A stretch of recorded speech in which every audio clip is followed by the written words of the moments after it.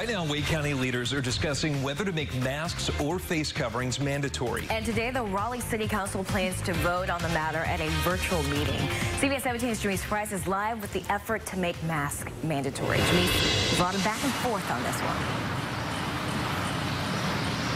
That's right, Felicia. It's all an effort to slow the spread of COVID-19 as it is now. Wake County has the second highest number of COVID-19 cases in the state. In Raleigh, Mayor Marianne Baldwin says she's concerned about what she's seeing when she's out at some of retailers. She said she's seen folks at the grocery store without a mask. She's also getting complaints from folks in the community about this very issue. Now, Durham and Orange counties have already moved to mandatory masks. North Carolina State University also announced it will require a mask in all of university buildings and programs. Baldwin says masks are critical in places where people cannot practice social distancing. We have to do something to protect those who are coming here. Raleigh is prepared to move forward with Wake County.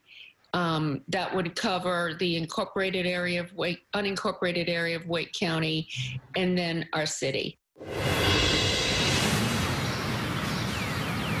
Now, experts have said wearing a mask is just the best form of protection. It can protect me from you and you from me if you have COVID-19 and possibly don't know it. Now, Raleigh will vote on this matter at 1 o'clock today at their virtual council meeting in Raleigh. Janice Price, CBS 17 News.